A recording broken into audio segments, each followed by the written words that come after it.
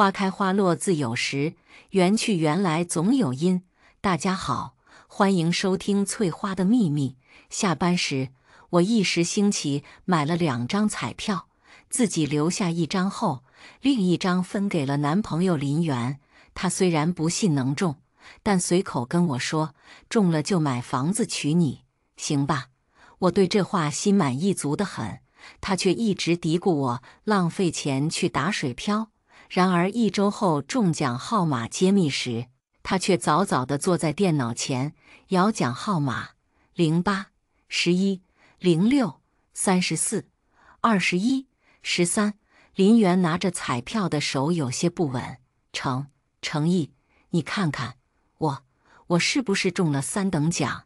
别说是林元了，我的手指也有些止不住的颤抖。对，中了，真的中了。林元噌的一下站起来，我站在他椅子的背后，这忽然的冲击力撞得我一个趔趄。我中奖了，我真的中奖了。林元把之前说我浪费钱的事情全都抛到了脑后。诚意，我真的中奖了，我有钱了，30万呢！林元跑到我面前，拿着彩票炫耀着，甚至都没扶我一把就又跑开了。我抿抿唇，抚着床边站起来，又看了一眼摇出来的中奖号码，只一眼，我懵了，和我自己的另1张彩票一模一样，7个号码全中。我艰难地咽了下口水，这尼玛不一下子走上人生巅峰了吗？买房买车，环游世界，从此不是梦啊！原本是买着玩的，谁知道我真有这个狗屎运。我兴高采烈地跑出去。林元，咱们真的有钱了，我的彩票中。话没说完，林元的嘴角就耷拉了下来。什么你的彩票？这彩票你不是送给我了吗？这30万是我的。我一懵，但我中了1个亿。我情急下反应过来，1个亿的事我打死都不能说。林元，我没打你彩票的主意，但你不是说中奖了就买房子娶我吗？我极力地维持着表面的平静，林元的野心和狠戾全都表现在脸上了。他小心翼翼地把彩票装在了兜里，4个都放在辫后。他好像觉得不放心，竟又当着我的面塞进了内裤里。我是这么说的。林元犹豫了一会儿，大爷似的坐到了沙发上。不过你得答应我几个条件。我耐着性子点点头，隐隐地觉得林元的真面目要暴露无遗了。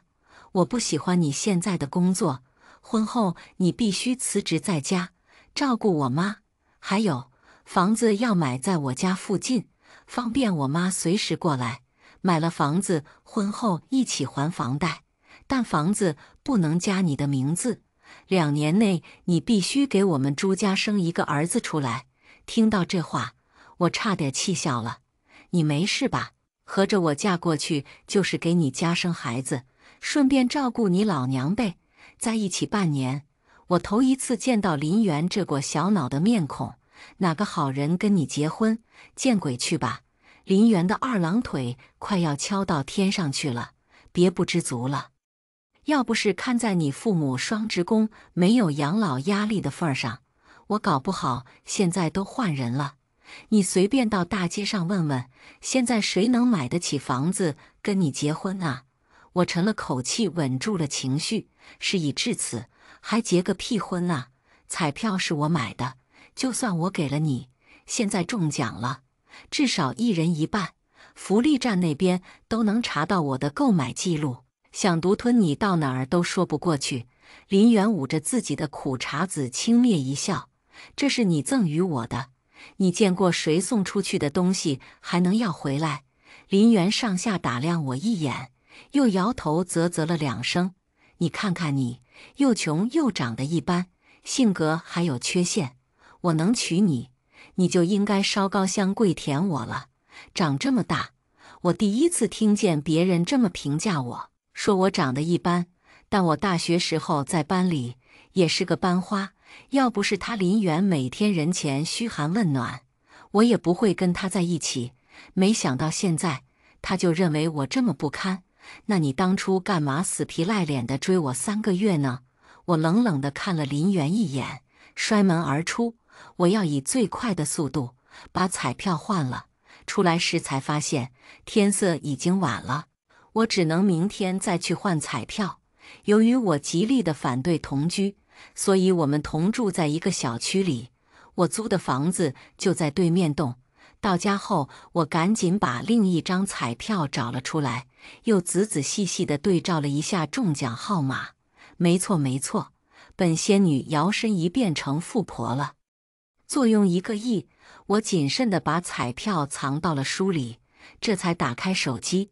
林园发了几十条语音过来，我警告你，不许打这彩票的主意，还想结婚的话，就麻利地滚回来道歉。看在咱们半年感情的份上，我还能勉强地原谅你。我冷笑一声，把微信关了。什么东西？多亏了30万，让我看清了这个男人。我灌了一大口可乐，让自己冷静下来。林园不重要，赶紧领了钱才重要。我把书压在枕头底下睡了一夜。第二天一早，我从窗户边望了一眼对面住着的林园，他还在卧室里捧着彩票傻笑呢。我把彩票收好，打扮成晨跑的样子出了小区，又找了个服装店买了全套的衣服帽子，给自己捂得严严实实。省彩票兑换处一开门，我就直奔那边而去。身份证、手机都带齐全了，登记、验票、兑换，抛去缴纳的税款，我再捐了1000万出去，最后到手应该差不多7000万。揣着银行卡到家后，我兴奋地靠在门上直喘粗气。然而还没来得及喝口水，背后的门就被敲响了。诚意，我看到你回家了，开门咱们谈谈。我脱了鞋，踮着脚把银行卡藏好，这才故意拉着脸开门。你刚刚干嘛去了？林园眼睛瞪得溜圆，脖子上的青筋暴起。你是不是去领我的彩票钱了？还给我？我后退一步，和这男人拉开了安全距离。这个男人不能要了，但分手不是现在。昨晚我已经想好了报复的方式。边想着，我边语气不耐地说：彩票在你手里，我怎么领？再说了，我还等你买房子娶我呢。林园将信将疑地眯着眼打量我良久，才硬邦邦地说：你这么想就对了，我已经让我妈在老家看房子了，筹备婚礼了。我信你个鬼！打发走了林园后，我这才拿出来银行卡亲了一大口，突然有些期待。他知道我中了1个亿会是什么反应。接下来几天，我和林园谁都没联系谁，但他基本上都是大清早脚步轻飘的出去了，回来时就拎着各种电子产品的购物袋，晚上就把狐朋狗友们叫到家里去狂欢，一天天的也不嫌累。终于有一天他清静了，我直接登门，刚敲门，屋子里就传来一道娇滴滴的女声：亲爱的，你家怎么这么受欢迎啊？不知道林园说了些什么，只听见那女生又夹着嗓子说了句：讨厌。我深呼吸一口气，忍不住冷笑，拿着我的钱光明正大的找女人。我懒得用手敲门了，直接对着门踹了2脚。哎呀，来了！林园只穿着个内裤开门，四目对视时，他微微地愣了下，随即就眉头一挑：进来。我冷冷地看他一眼，进门就见一衣衫不整的女人躺在沙发上，空气中的味道令人作呕。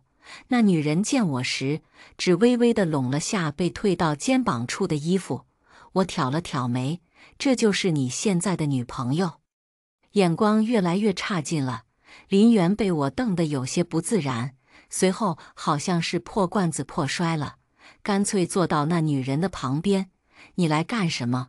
我看那女人的脸，觉得有些面熟，好一会儿才想起来，这不就是林园手机相册里的初恋？当年可是嫌弃林园穷，才提的分手。林园中了彩票，就直接迫不及待地找回她了。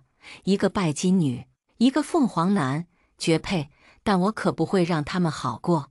我扬起一抹羡慕的笑，中了50万的事宣扬出去了，把30万变成50万，按照那女人的贪财，肯定会闹起来。果然，那女人面色一滞，刚刚还柔情似水的眼神，瞬间变成了刀子扫向林园。你不是跟我说30万？林园懵逼地愣了会儿，立刻否认。宝贝，你别听他瞎说八道，哪来的50万呢？我都来找你了，你还骗我？你和我根本不是一条心。女的闹着，穿上衣服就要走。林园各种拦着解释，最后咬牙答应买个 LV 包包，才勉强的哄好。我热闹看得异常淡定，两人狗咬狗罢了，因利而聚，必定因利而散。我本还犹豫着这30万，要不就当喂了狗，但他那明晃晃的出轨，让我决定这30万，我宁愿捐出去，也不会拱手让给他。但林园已经吃定了这彩票钱，想让他心甘情愿地拿出来，简直痴心妄想。冥思苦想了半天后，我给在老家的朋友发了条信息，我让他把林园中彩票的消息散播了出去，特别是散播给他的穷亲戚们。果然，2、3天后，林园就被人堵在了单元楼门口。侄子，你就借点钱给我们行不行？我们就借20万就行。你不是中了300万吗？一句话，我就看到林园的脸色白了白。谁跟你说我中了300万了？大姨，不是我不借，我是真没钱啊。真有300万，我早就回老家躺平了。那大姨闻言一跺脚，咱们那边都传遍了，你中了300万没跑。林园气得咬着牙，小声地嘟囔了一句：“我还想偷偷地凑近点呢。”那大姨就嗷的一嗓子：“什么？你还想保密？你小时候都是我一把屎一把尿的拉扯大的，现在发达了就翻脸不认人了。你穿着开裆裤的时候，就是在我家吃，在我家喝，有几个心眼子我一清二楚。今天不拿钱，我就不走了。你个白眼狼哟！”大姨连拍腿带跺脚，手指头快要戳到林园的鼻子上去了。围观的人越来越多，林园招架不住，就往家里跑。大姨紧追不舍，小区里的邻居也对林园指指点点，不少大爷大妈都摇头感叹：做人不能忘本呐。接下来的1周，从老家过来投奔他的亲戚越来越多，林园顿顿在家吃泡面，愣是连门都没敢出，实在挺不住后，给我发了条消息：“是不是你在我老家瞎说八道的？”我嗤笑一声没回，活该。林园给我电话轰炸不成，又开始趴在窗户边喊我。我烦不胜烦地关上窗户，又拉上了纱帘，不嫌热就喊吧。大概5分钟后，林园又发了条微信：“家里没吃的了。能不能帮我买点吃的送上来？”我轻咬着下唇，转了转眼睛，一点都没有了。林园发了个空荡荡的冰箱的照片。好吧，想吃的发给我。林园毫不客气地列了个清单，你等着吧。然后我开着空调，吃着炸鸡，悠哉悠哉地在家看了一下午的电视。当天晚上，林园家的窗户上就贴了张4纸。我定睛一看，这男人还在上面画了个竖中指的手势。我当初是怎么看上这种只会无能狂怒的男人？真丢脸！我把这照片一拍，丢到小区业主群里，假装路人。谁呀？这么缺德！群名片不需要改成房间号，所以我发的心安理得。很快的，有些邻居就愤愤不平：他家你还不知道？天天被亲戚围堵的白眼狼，赶紧把那鬼东西给老子扯下去，否则老子去把你的手指头掰断！一波接一波，还有人找出了林园的微信，专门艾特了一下。我一边啃着西瓜，一边津津乐道地看热闹。林园像是鸵鸟似的，愣是没敢站出来反驳一句。但不出5分钟，那4指就被接了下去。那帮亲戚走了，却1分钱都没借走，这在我预料之中，毕竟林园把钱把得很严。我曾经想问他借300块应急，他都抠抠搜搜半天，说没钱。不过没关系，我要的就是他的亲戚对他的不满，回去给他瞎宣传，这人回老家也就是个过街老鼠了。那么下一步，我再等林园去发泄一下。果然，没几天我就听早安排好的朋友说，林园又开始打牌了，不过运气还算不错，没输钱小赚了。但他现在打的牌面越来越大了，他原本一起玩的朋友快吃不消了，他在找新的牌友。我知道我的机会来了，我直接在小区里又租了一间房子，装成棋牌室的模样，让几个他不认识的朋友在里面打了2天的麻将，甚至还用小号在群里宣传了一通新开张的棋牌室，纯娱乐，来就送礼物。果然不出半个小时，林园就发来了好友申请。我在小号里发了些豪车的照片，给自己打造了个富二代的人设，故意晾了他1晚上才通过。哥们，有啥奖品？你来了，奖品自然少不了。不过我们棋牌是玩的大，也不是谁都能玩得起的，输钱了一概不退呀。玩不起的别来。半年以来，林园的性格被我拿捏得死死的，口气不小。30万够不够格？我在手机这头扬起来了嘴角，勉强吧。第1次来奖励500，第2次1000，以此类推。说完，我给林园发了个棋牌室的位置，就没再回话。当天下午，那边的朋友就发来了个 OK 的手势。没想到林园上钩上得这么快，我垂眸轻笑一声，希望这30万能在他手里多捂热几天。为了防止林园输怕了，那几个朋友放了好几天的水。每次我趴在窗户上往楼下看的时候，林园都高兴得嘚嘚瑟瑟地往家走，有时候手里还拿着赢来的钱直显摆。估摸着时候差不多了，我换小号给林园发了个信息，这几天手气怎么样？林园得意忘形的直接发了10多秒的语音，你们这真不错，这几次我净赚了3万多，明天继续。呵，你要是就此收手，前面就算有天罗地网都抓不住你的。好，为了让林园上当，我里里外外的送过去了1万多块呢。当天晚上，我就看见林园的初恋又穿着辣妹装扭着腰去了林园家。不一会儿，那边的窗帘就被拉上了。我默默地收回视线，给朋友发了条消息，收。第2天上午，我去医院做个体检，出门时正好和这对渣男渣女碰上。林园看到我就张嘴嘲讽：哟，又要上班去了呀？我看你这辈子就是没有那个享受的命，活该穷。初恋依偎在林园的怀里，手还揪着林园的衣襟，快走吧宝贝，人家腿都酸死了，矫揉造作的模样让我忍不住翻了个白眼，快步地超过了这2人。不过走到他们身边时，我打量了那女人一眼，回头带你初恋去买2件好衣服撑撑面子。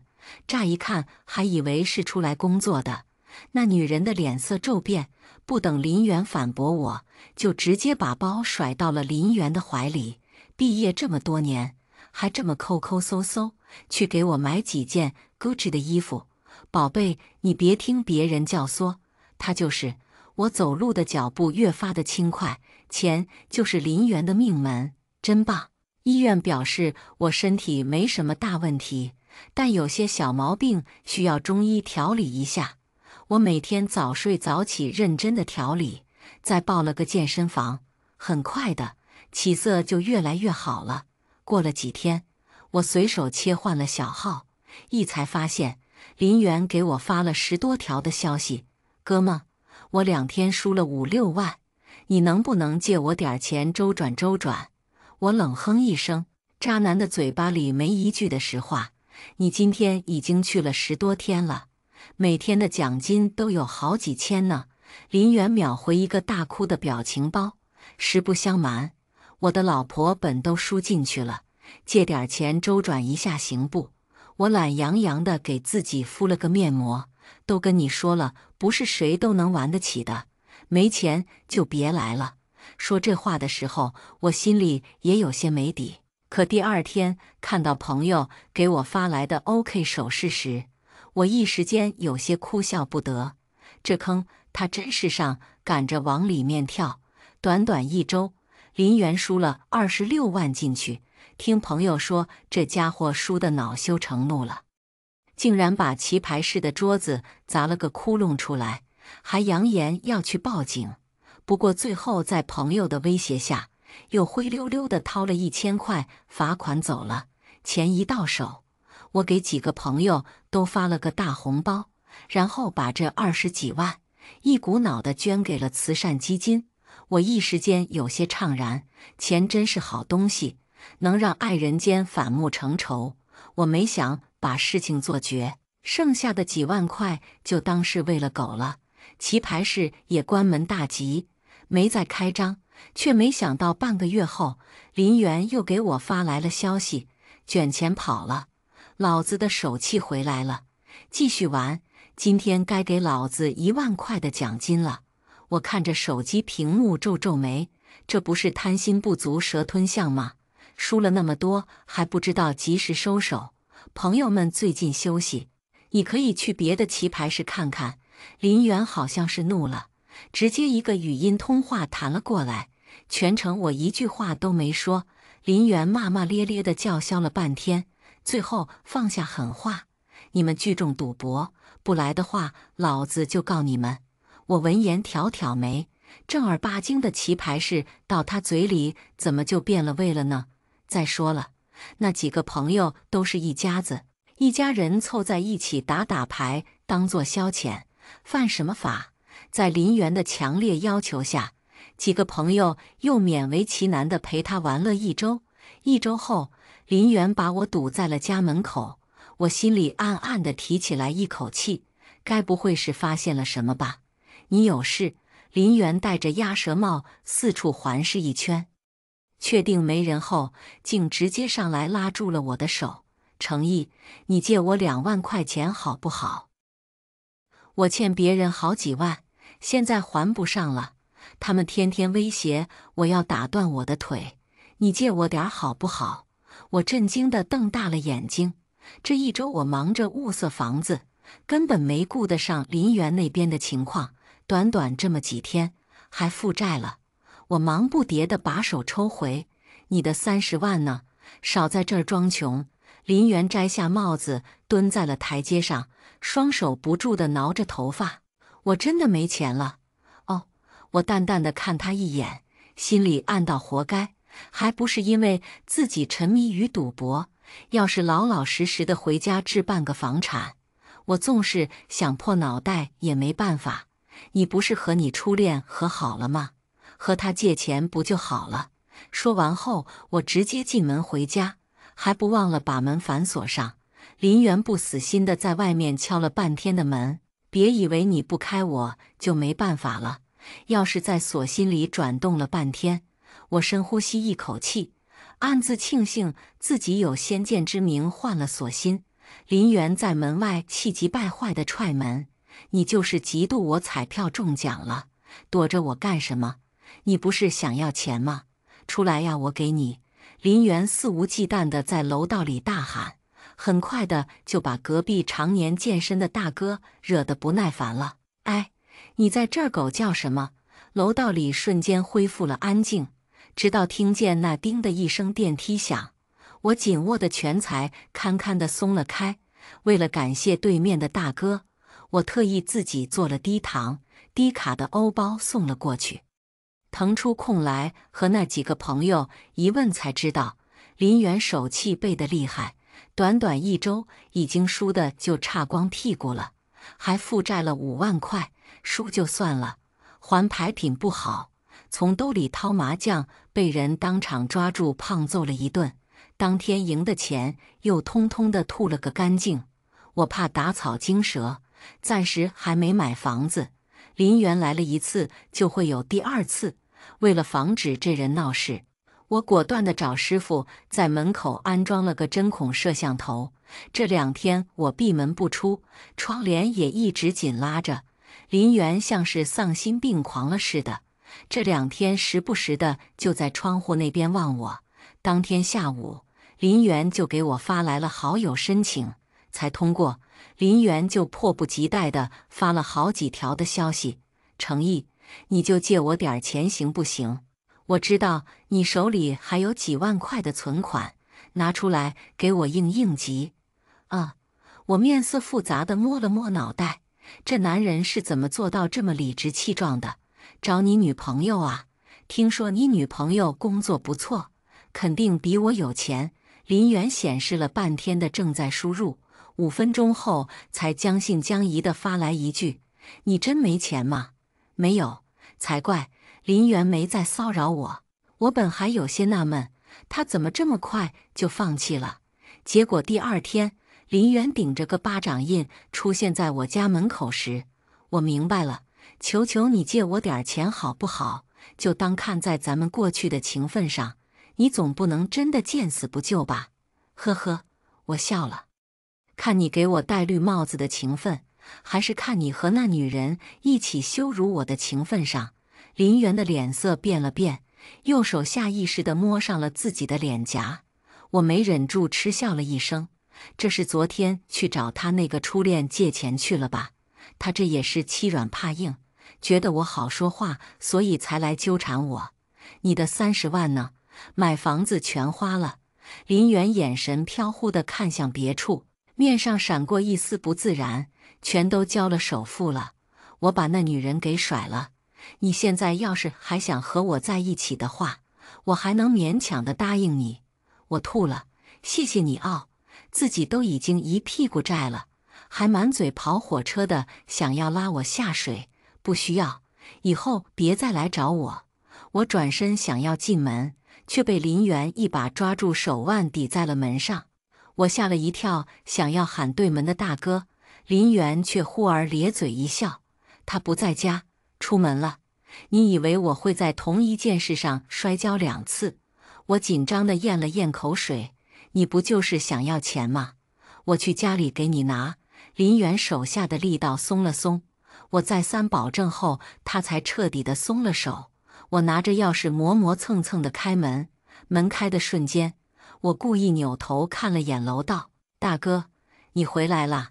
林园回头顺着我的视线看了过去，趁着他回头的功夫，进屋关门反锁的动作如行云流水般一气呵成。等林园反应过来在外面叫骂的时候，我已经报警了。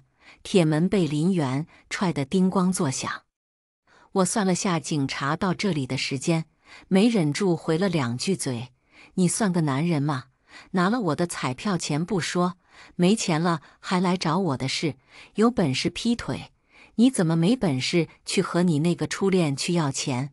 凤凰男！铁门咣的一声吓我一跳。我从监控看着林园面目狰狞的样子，不免地觉得有些好笑。赶紧给我滚出来！我借钱还不是为了娶你，不知好歹，有本事你就一辈子别出来，反正光脚的不怕穿鞋的。老子现在什么都没有，就时间多。林园大概是累了，干脆一屁股坐到了我家门口。大概5分钟后，楼下警声大作，门口的声嘀嘀咕咕地咒骂了一声，谁他娘的还报警了？我没说话，静等好戏。林园多少有些怕了，站起来拍拍屁股准备走。老子明天再来，我就不信借不到钱。我从猫眼里看着林园骂骂咧咧地去等电梯，然而叮的一声响后，林园才迈进去一步，就举着双手退了出来。警察叔叔，你们找错人了吧？我是这里的住户，我是好公民啊，抓我干嘛？闻言我赶紧开门出去，没抓错，就是我报的警。你个小婊！林园后面的话没说完，就被警察一个眼神瞪了回去。你骚扰我还故意伤害我，报警有什么不对？林元气得咬牙切齿，扭头看了一眼家门紧闭的对面住户家，态度又忽然软了下来。警察同志，您误会了，我们俩是情侣，闹了点小别扭而已。你也是，干嘛这么兴师动众的，还麻烦警察呀？林元谄媚地讨好着警察。我嫌弃地皱着眉，直接把监控录像交了上去。刚刚他骂出来的脏话在空旷的楼道里回荡着，这都是误会。警察别有深意地看了一眼林元，立马给他戴上了2个明晃晃的大镯子。我们俩都被带回警察局做了笔录。林元霸道的要钱，还对我进行言语上的辱骂，最后走时又威胁我。警察叔叔也给力，直接把他拘留了3天。戴着冷冰冰的手铐时，林元才着急地伸手拉我：“诚意，别这样，你和警察好好的说说，咱们好歹还在一起半年，你怎么能真的翻脸不认人？”我淡定地后退一步，心内毫无波澜。说到情动时，林元还流下了2行眼泪。我知道错了，你原谅我一次好不好？那就麻烦您了。我冲着警察微微一笑，转身就走。林元还在警察局里鬼嚎不止，前男友蹲局子。我感觉小区里的空气都清新了不少，钱全部追回，心里敞亮得很。晚上回家吃饱喝足后，我开始查阅资料，看山区里的孩子们。这30万与其便宜劈腿的渣男，还不如捐给祖国的花骨朵。第2天一早，我就联系了慈善机构，思来想去一番，我又捐了500万，助力公益。咱眼睛都不眨一下的。林元不在，我难得的能放心几天。为了防止他出来后又来缠着我借钱，我辞去了那份当初辛苦找来的工作，又把租的2个房子全部退掉。收拾好东西后，我去了早就看好的楼盘。这里交通便利，小区环境又好，简直就是我的命中情房。全款2套，一套在我名下，一套挂我爸妈名险。再买辆新款宝马。换了一批好看的衣服后，联系了几大银行的理财经理，选了个最靠谱又收益率不错的理财产品，把剩下的钱一股脑的买了理财。这样1年就算什么都不干，也有100多万的收益。爸妈也很快的接受了我一夜暴富的事情，整天高兴的合不拢嘴。等到林元刑满3天出来的时候，我特意早早的开着车在警察局门口等着了。烈日下，我化着全妆，戴着墨镜，香奶奶的小裙子把我的身形勾勒得嘎嘎完美。我有一下没一下地轻拍着方向盘，心里隐隐的有些期待。看到林元垂头丧气地从警察局出来时，嘴角不自觉地上扬。林元拖拖拉拉地往前走，1步3回头地往我这边看。我轻勾着一侧的唇角，冲他勾了勾手指。林元前后左右地看了一圈，有些不敢相信，但还是屁颠屁颠地跑了过来。这位美女，你叫我什么事？美女。我不紧不慢地摘下了墨镜。林元看直了眼，随即又后退2步，仔细地看了看我的跑车。诚意，你发达了，怎么不早点告诉我？那我欠的那点钱对你来说不是小菜一碟吗？林元激动得直跳脚，脸颊都腾一下变得红润了起来。这男人围着我的车前后左右地转了一圈。可以。林元的眼睛冒着光。什么时候买了这么好的车？我就知道你离不开我。这3天知道自己错了吧？还特意到这里来接我。我单手撑着脑袋，饶有兴趣地看着林元这个财迷。这车多少钱买的？50万。林元震惊的嘴巴里能塞进去1个鸡蛋了。50万。林元舔着嘴唇，手在车身上摸了又摸，看他那眼神，我怎么觉得他好像觉得这车是他的？走，带我去兜风，明天我就带你回家见我妈。林园伸手就想要开车门，可惜我早有准备，车门早就是锁着的。干嘛嘛？谁说是来接你的了？我嘴角带笑地看着他，我就是开过来给你看看而已。林园嘴角的笑意渐渐地收起，眉头也跟着皱了起来。我还没问你呢，你怎么忽然这么有钱了？这男人见我态度不怎么好，目光也渐渐地不友善了起来，该不会是傍大款了吧？谁看上你了？我招招手，林园就把脑袋凑了过来。忘了告诉你了，我买彩票中了1个亿。林园懵逼的还保持着刚才的姿势没动，我直接关上窗户，一脚油门窜了出去。后视镜里，林园吃了一嘴的汽车尾气后咳嗽了2声，反应过来后竟然还跟着我的车跑了一段。我开着音乐一路往前冲，直到林园渐渐地消失在了路尾，才减速了下来。这不是人生赢家了吗？要男人有什么用？自己就做个快乐的美女收租婆吧。下面我们来听第2个故事。真千金找上门来，十分得意，回去当你的伏地魔去。我回去一看，纳闷了，我弟随手就是给我几百万零花，确定需要我扶。真千金找上门后，我爸兴高采烈地让我收拾包袱滚蛋，嘴里说着这下可再也没有人管他了。我看着那个被他带回来的女孩装出一副乖巧的样子，却又在我爸转头后对我止不住露出得意的笑。呵，这脑子一看跟我爸就是用了一套 DNA。 反正我爸那个公司要是把我赶走，就自求多福吧。之后不管他做成什么样，我都不会回来帮他收拾烂摊子了。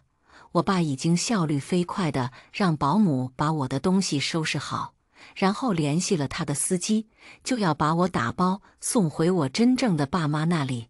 临走之前，真千金于秋秋看着我，用只有我们2个能听到的声音洋洋得意道：“回去当你的伏地魔去吧。”我懒得理他，于是对他意味深长的一笑，潇洒地上车走了。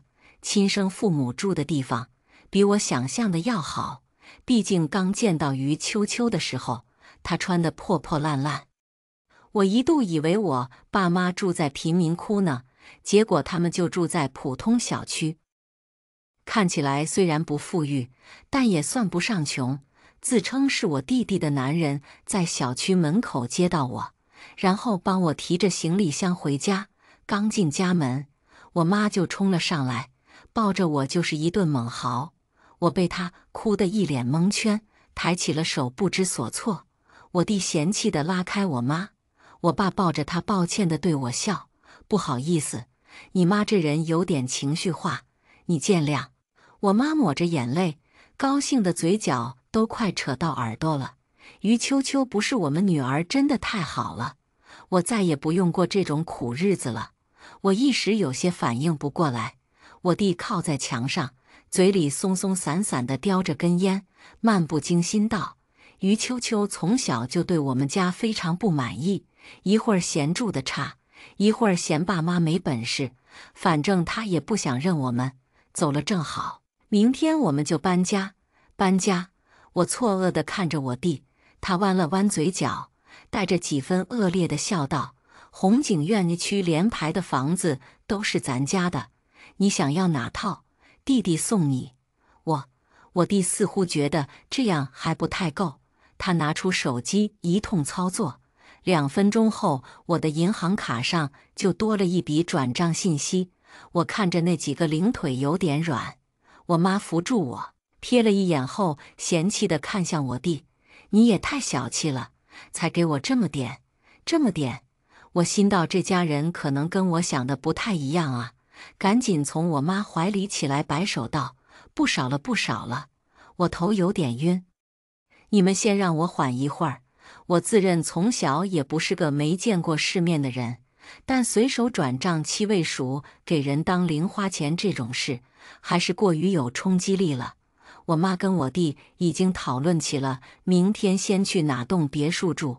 我跟我爸站在一边，他温声跟我解释：“你弟弟比较有本事，但他不喜欢于秋秋，所以一直都没告诉过他真实情况。”我想到我回来之前，于秋秋还嘲讽我说伏地魔，现在看来，如果伏地魔伏的都这种的话，那我愿意服，请务必让我再多服几个吧。我弟办事效率极高，第二天下午他就敲响了我的房门：“姐，搬家了。”现在我有点懵，这房子里的东西还没收拾呢，怎么搬？那我收拾收拾。我指了下我的房间，其实我也没什么行李。被养父母赶出来的时候，于秋秋讽刺我所有东西都是花的他父母的钱。我也是个骄傲的人，只带走了用自己赚来的钱买的东西。不用，我弟摆了摆手，这些又不值钱，到时候弟弟给你买更好的。这么豪气，也是一出手就是以100万为单位的零花钱。不过区几件衣服，对他来说算不了什么。就在这个时候，我爸妈也走了过来。泱泱，我们走吧。我看着手上空无一物的爸妈，心中顿时了然。得了，这哪里是换房子啊，是把所有行头都跟着一起换了。一辆加长劳斯莱斯已经停在了家门口，我诧异的像个傻子一样，张大着嘴半天说不出话来。我家真的这么有钱的吗？这也太爽了吧！我妈看着眼前这一切，感动的也快要哭了。太好了，我终于可以重新做一个没用的富婆了。我在心里给她点了个赞。牛！在去往新家的路上，我妈向我解释了一切。于秋秋从小就和家里人合不来，看谁都不顺眼，爸妈私底下议论过好几次，总觉得是当年抱错了孩子。我点了点头，表示认可。我们觉得他没吃什么苦，需要磨一下性子，这才住这种普通小区。我妈说话时候直抹眼泪，我看得出她这些年过得十分委屈。她握住了我的手，幸福的快要晕过去了。泱泱，你就是我们家的福星啊！我不知道说什么，给你点个赞吧。回想到我离家之前，于秋秋一家得意瞧不起的样子，我不禁长长叹了口气。要是他知道我家情况是这么一回事，只怕是当场就要气哭吧。在我感慨的时候，轿车缓缓停了下来。看着这一排别墅，我仍旧为我家的富有咽了口唾沫。进去新家后，只见里面已经全部装修好。以我的了解，这房子光装修就要花好几百万。姐，你还缺什么吗？我弟将手搭在我的胳膊上，十分豪横地扫了一眼房子。这还能缺啥？非要说的话，那就是缺一颗面对亿万家产的心脏。你这次离开他们家，定是听于秋秋说了不少风凉话吧？从我弟这个厌恶的态度，我不难想象于秋秋在这个家的时候都整出了些什么幺蛾子。也没什么，我对我这个弟弟十分满意，无非就是以为我们家特别穷，需要我努力工作来养你这个弟弟。我弟直接被气笑，脱口而出就是一句国粹：姐你只管放心，有我们在，你一辈子在家瘫着都行。那这也大可不必。不过看到我弟这么疼我，我还是很高兴的。他要说就让他说去吧，我是无所谓的。那不行，我弟立马就急了。我不会让他那样的人看不起你。我弟说着就看了下手表，现在时间还早，我带你去挑几件衣服吧。之前有个经常巴结我的客户，这几天要举办宴会，到时候会有不少商业大亨出席。管理公司方面，我是一直很感兴趣。我养父整日沉迷于在外面拈花惹草，公司的大小事从来不过问。好几次，如果不是我帮他收拾烂摊子，公司早就宣布破产了。你也要将我带去吗？我弟估计是瞧见了我两眼冒光的样子，语气变得宠溺而又骄傲了起来。那是自然的，你可是我姐，你要以最高的姿态出席这场宴会，我会隆重将你介绍给所有人认识。有这么一个福姐膜，我这辈子值了。你放心，姐保证不给你丢人。就在准备出门的时候，我弟接了个电话：姐，公司临时有点事，我不能陪你去了。看着我弟懊恼的不行的样子，我伸手摸了下他的脑袋。别说，他虽然是我弟，但个子可比我高多了。摸他头这个动作有点费手，下次不干了。没事，我自己去逛也可以的。我弟为了弥补对我的内疚，又将一张黑卡递给了我。姐，随便刷。好霸气的发言，我喜欢。这是我头一次去奢侈品的高定店，虽然养父母也算是比较有钱，但还没有钱到这种地步。高定店里款式任我挑这种事情，我以前做梦都不敢这么想。只是我没有想到的是，才走进一家高定店，便遇到了于秋秋和我养母，真是晦气。于秋秋挽着养母的胳膊，冷冷地看着我笑：哟，重新回到了你丑小鸭的身份，怎么还没改掉大手笔花钱的习惯呢？要知道那个穷鬼家可没钱给你花，做人要看清自己的身份。真不知道你是怎么好意思进这家高定店的。我懒得搭理他，去到了往日看都不敢看的高定款衣物面前。贵就是有贵的道理，瞧瞧这面料，这款式，这小数点前面的零。尽管于秋秋在我耳边讽刺个不停，这一刻我还挺感谢他的。如果不是他的话，我怎么能这么快就做回年轻富婆呢？我养母也来了劲，抱着胸就开始说我的不是。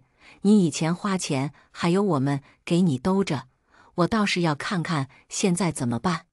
可不要打肿脸充胖子，最后吃亏的是你自己。我真是笑了。在我离开之前，养父母待我就很是一般，一个沉迷找女人，一个就会知道在家里发脾气，更别说给我零花钱了。如果不是我早早进了公司，只怕连用的钱都没有。与其有这个时间来关心我，倒不如好好管下你们自己。我当着俩人的面订了当下最潮流的新款，从容至极地付了定金。于秋秋先是愣了一下，很快又冷笑了起来：你在这装什么装呢？定金付了，我看你尾款补不补得起？养母跟唱双簧一样，用胳膊倒了于秋秋，语气格外阴阳怪气：哎呀，他是我养出来的，我还不知道他身上能有多少钱。那你当然不知道，我可是从小就有经商头脑，存钱投资什么的，在我有第一笔资金的时候就放手去做了。这么多年下来，也是赚了不少钱。当然，跟我弟他们相比，自然算不了什么。不过回想下来，也难怪我这么会做生意，家族遗传嘛。于秋秋越说越来劲，跟养母说起了我家里的事情。妈，你都不知道，他们家特别穷，还有个弟弟需要扶，真不知道是谁借他的胆子在这里乱花钱。我笑了，到底是谁乱花钱，很快就会知道答案。我弟和我说过，他当初就是怎么都喜欢不来于秋秋，觉得他这个人表里表气的，不值得信任，所以这些年一直在试探他。我弟当真是一点也没看错，瞧瞧于秋秋这小人得志的嘴脸，当真是让人作呕。我拿着订单，轻笑着从他们身旁走过，只是有点小钱而已，不用太嚣张。看在相识10几年的面上，临走前我还是丢下了自己的劝告：太过于嘚瑟的话，最后摔下来会很难堪的。不去看他们气得发白的臭脸，我挎着我弟送给我的爱马仕包包，悠然离开了。几天后，晚宴如期而至，我弟带着我前去赴宴，期间介绍了不少大佬同我认识，这位是韩商韩总，是我们公司最大的客户。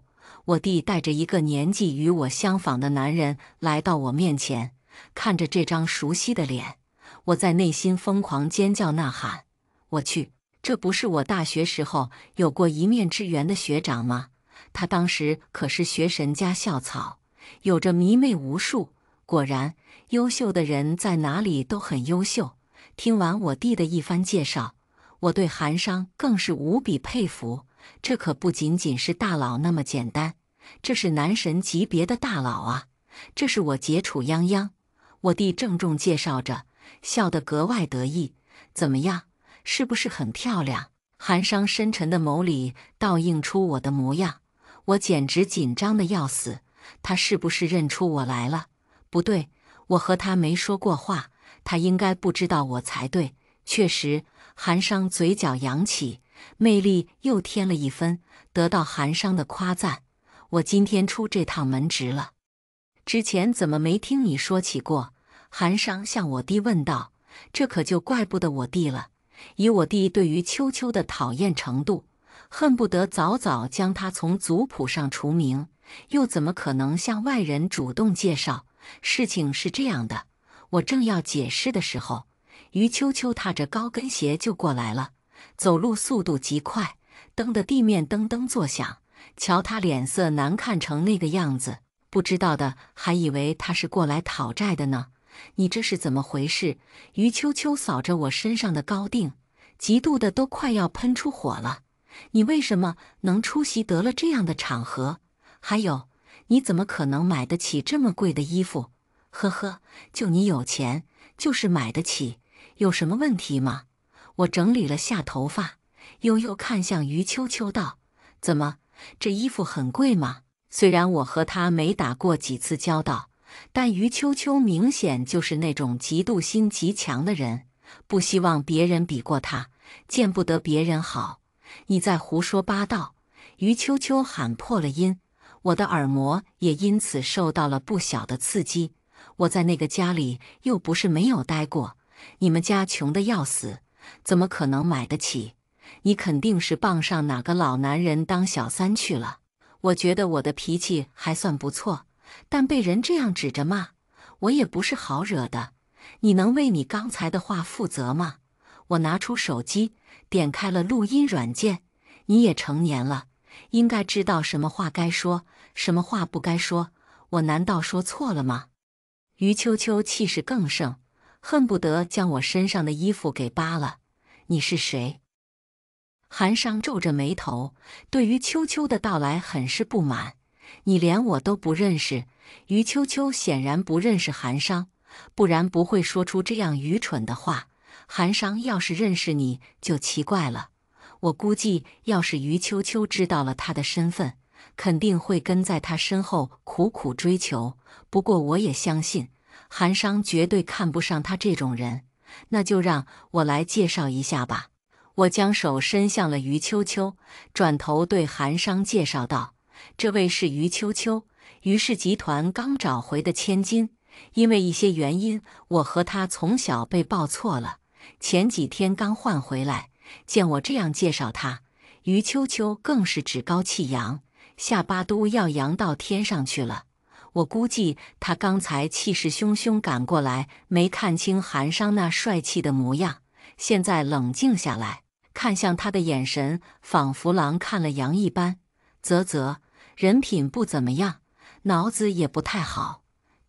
韩商冷笑了一声，原来于氏集团的千金这么不会说话，看来确实是缺乏管教。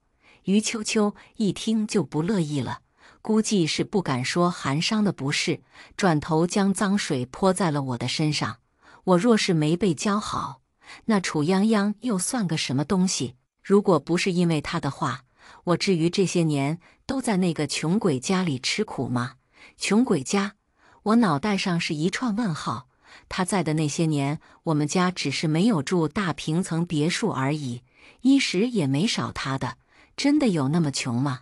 于秋秋讥笑了一声，你这样帮他说话，该不会是看上他了吧？楚泱泱长得也不怎么样啊，相貌不及我半分。大哥，我拿个镜子给你照照好不好？你也不过是个平凡的姿色，真不知道是怎么说出如此厚颜无耻的话来。不过为了我和韩商的清白，我觉得我还是得澄清一下，他只是我的合作伙伴。于秋秋更乐了，你和他们那个穷鬼家合作，这宴会都不知道他们是怎么混进来的。为了公司未来考虑，还是与我家联手吧。于秋秋今天的打扮乍一看极其华贵，但说到底就是将一堆奢侈品全部叠放在了自己的身上，毫无品味，像极了暴发户。我有些同情其养父的公司，本来经营管理就不怎么样，还遇上这么一个毁坏人脉的女儿呀！这不是韩总吗？真是想谁来谁。我那养母也哒哒赶了过来，养母笑得格外谄媚，说着就向韩商伸出了手。韩总，这次的合作还得多亏你们公司帮衬了。你们公司？韩商眼皮都没抬一下。我现在不想合作了，你女儿这般没有教养，让我没了兴趣。养母眼看到手的大客户要飞了，顿时也急了。秋秋，你都干了些什么好事？于秋秋有些懵，事情反转得太快，让她一下子没有反应过来。你还愣着干什么？养母拍了她一下，还不快道歉？于秋秋就算再傻，此刻也已明白韩商是他惹不起的大佬，才想要开口道歉，却又被韩商打断了。给他也道个歉。于秋秋是一脸的不情愿和难以置信，脱口而出就是凭什么3个字。韩商兴致缺缺，转身就要走。我看得出来养母是真的着急了，当着那么多人的面直接动手打了于秋秋。于秋秋，你今天要是不和他们道歉，以后就不要回我于家。呵呵，这就是恶人自有恶人磨嘛。我也没接话，只是望着他笑。等了半天后，于秋秋嘴里才憋出了3个字：对不起。你说什么？我故意装作没听见。我说对不起，对不起，行了吧？于秋秋彻底发怒了，扯着嗓子大声喊了出来。我知道他心里不服气，也就没打算再继续逗他。行吧，我知道了。于秋秋在跟着养母走之前，回头瞪了我好几眼。没过一会儿，我便收到了他发过来的短信：你给我等着，等着就等着。我倒是要看看他有多大能耐。以我对于家的了解，我知道他们风光不了多久了。现在越是嚣张，日后摔得便越惨。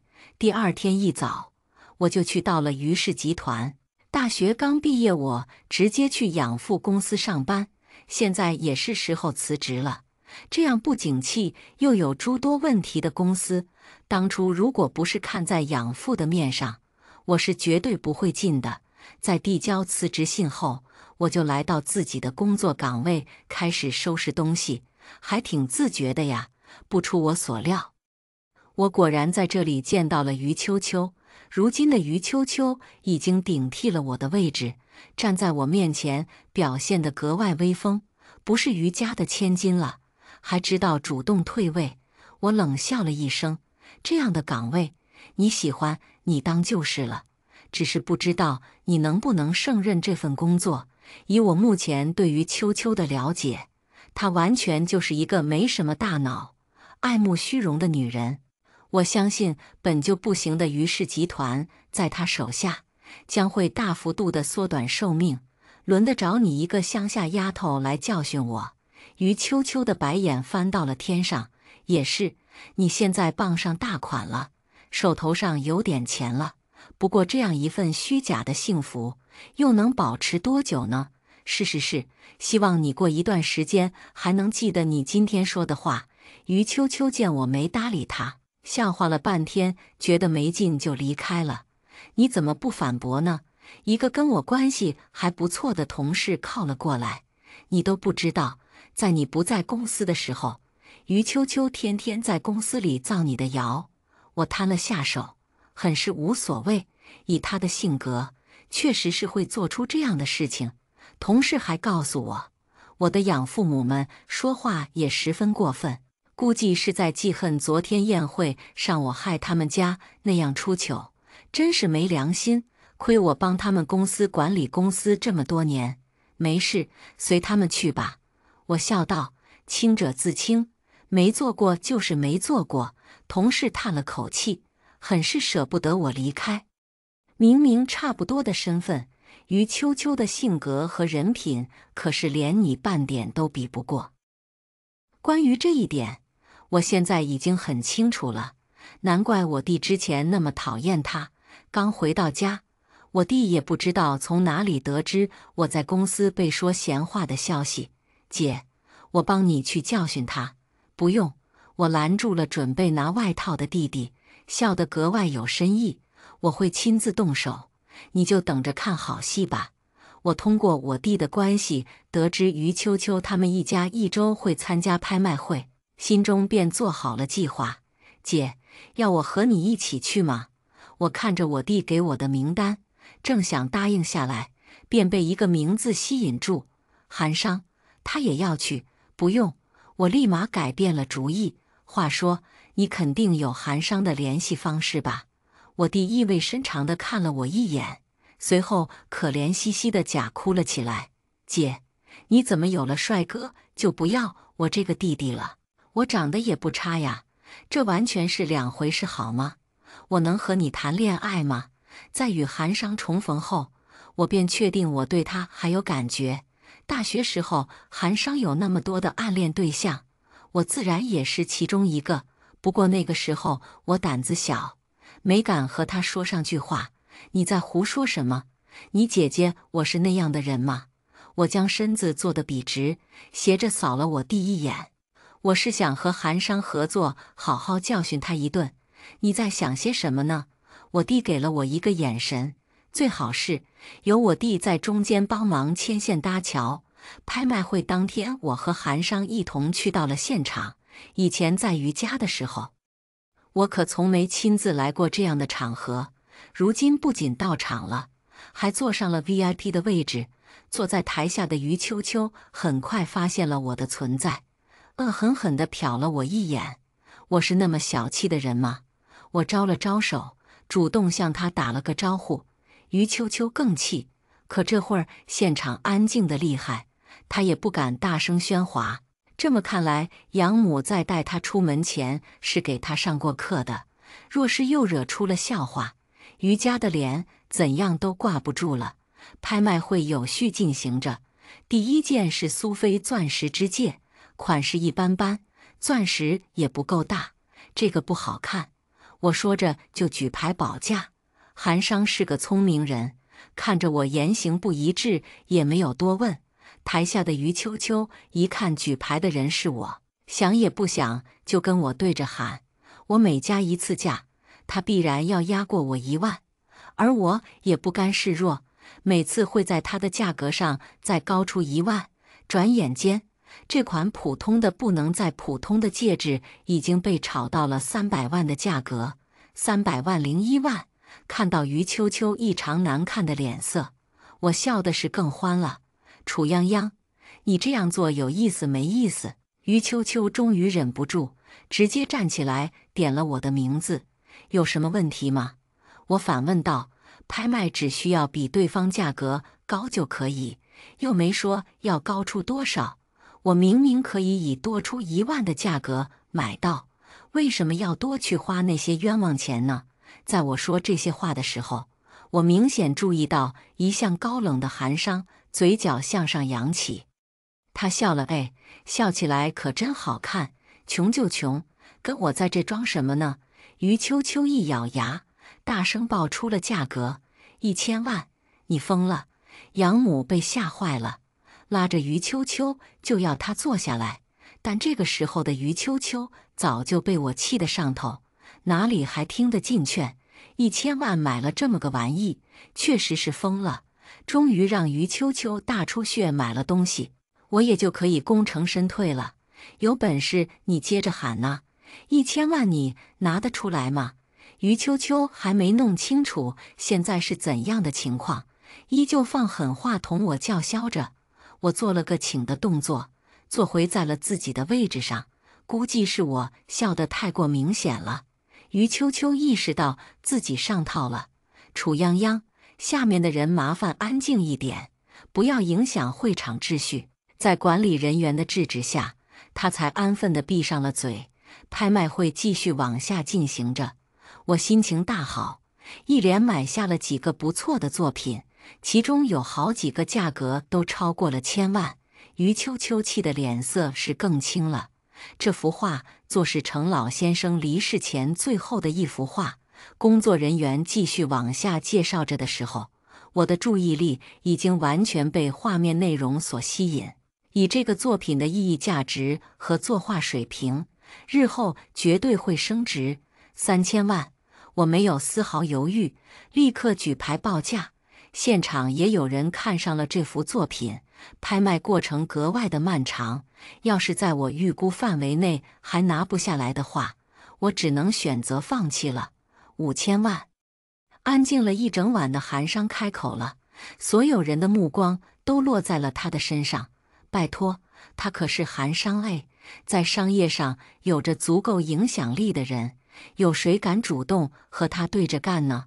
果不其然，在韩商报价后，再也没有人往上加价了。现在你可以再加你那1万了。当韩商温柔对我说出这句话的时候，我简直感动得快要哭了。哇，他这是专门为我喊的吗？在所有人的艳羡之下，我以高出1万的价格抱走了这幅画。韩商，今天真的是谢谢你了，下次请我吃饭就是，吃饭还不是小事一桩，更何况还是请男神吃饭。我笃定了点了点头，一定，就如我所预料的一样。我接手画作的1个月后，它的价值往上翻了好几倍。在一个合适的时间点，我将画作卖出，大赚了一笔。怎么样？我是不是很有商业头脑？我抱着电脑在我弟面前笑得格外嘚瑟，我弟也很给我面子，丝毫不吝啬赞美之词，对着我就是一顿乱夸。真不愧是我亲姐，和我一样聪明。我就说，我们楚家怎么可能会出像于秋秋那样蠢笨的女人？像是想起了什么一样，我弟点开一条新闻，递到了我面前。姐，你听说了吗？于秋秋他们家的公司破产了。对于这件事情，我并不意外。我在于氏集团干过好几年，清楚知道他内部管理有多么混乱。当初有我帮着管理，才有所好转。现如今被于秋秋接手，以他的智商，破产是早晚的事，只是我没想到会来得这么快，真不错。弟，你有没有兴趣和你姐姐我一起合股开个新公司？我扫了一眼新闻，朝我弟挑了挑眉头。我弟顿时领会了我的意思，竖起了大拇指。真不愧是我姐。在办理完所有的手续后，我和我弟一起去到了于氏集团。你来这里干什么？于秋秋这会儿因为家里破产的事情烦得厉害，见我来了，直接将怨气发在了我的身上。你怎么和总裁说话的？我弟也丝毫没有给面子，当场就回怼了过去。什么董事长？于秋秋明显有些慌了。你在胡说八道些什么？我也来了兴趣，端出了总裁该有的架子。你们于家的公司已经被我们收购了，有什么问题吗？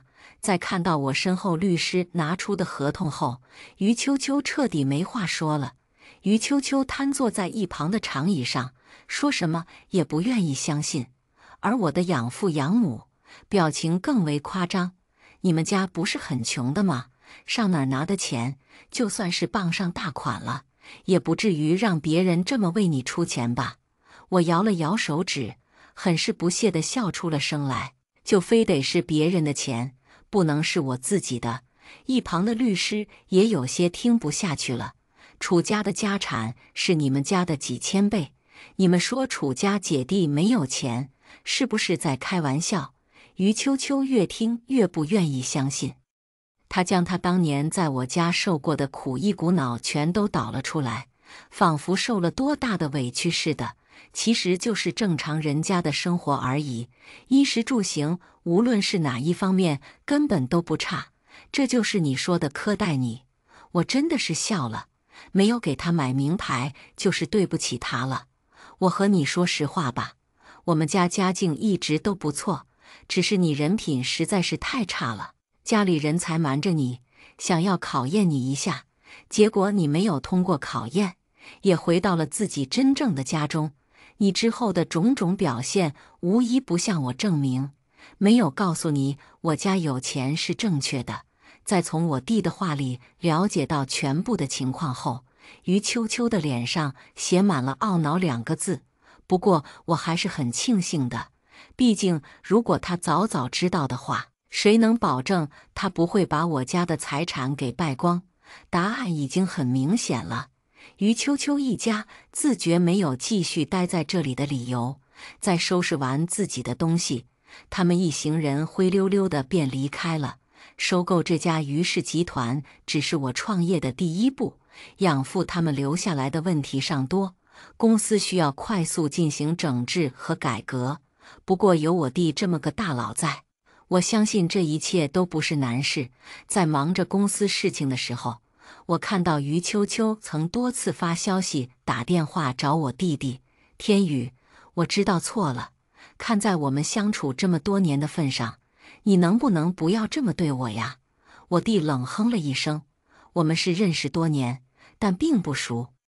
只要你以后别在我面前出现来膈应我，我是不会针对你的，也不管于秋秋是怎么想的。我弟直接挂断了电话。牛，这脾气不愧是我弟。在我和我弟的共同努力之下，养父母的公司再现生机，事业蒸蒸日上，有不少公司争相想要与我们合作。当然，不仅仅是事业发展的顺风顺水，我的感情进展的也很不错。大学学校校庆那天，我偶然在路上遇到了韩商，好巧啊！我主动和他打了招呼，不巧，还没等我反应过来，韩商接着说道：“我知道你要来，特意在这里等你的。”这是什么霸总式发言啊？虽然老土，但我真的很吃这一套啊！等我干什么？我强压着心中的紧张，努力维持着我淑女的形象，和你表白。韩商拿起了早就准备好的花，做我的女朋友好吗？面对这样的直球表白，我哪里有拒绝的机会？是什么时候开始的？在我和韩商在一起1个多月后，我还是问出了心底的疑惑。其实早在大学的时候，我就喜欢上你了，但那个时候我还没做出什么成绩来，所以没有急着表白。而且我也不知道你对我的心意，搞没搞错？他可是学神家校草哎，真的会有人能够拒绝他吗？我那个时候也喜欢你。我说话声音小了些，只是你气场太大了，我不敢主动和你搭讪。在知道原来彼此早就互相暗恋上对方的时候，我和韩商之间的距离变得和以往更近了一些。以后我只对你一个人好。韩商握住了我的手，眼神格外真挚。我男神对我说的话，我怎么会不相信呢？我弟很宠我的，要是你敢欺负的话，他不会放过你的。男人奇怪的胜负欲在这个时候展开了。韩商转身将我压在了沙发上。你再说一遍，我和他谁对你更好？我笑了笑，看你表现吧。今天的故事到这里就结束了。过去终将会过去，但故事已然成故事。您的点赞和订阅就是我更新的动力，期待您给出任何建议。我们下个故事不见不散。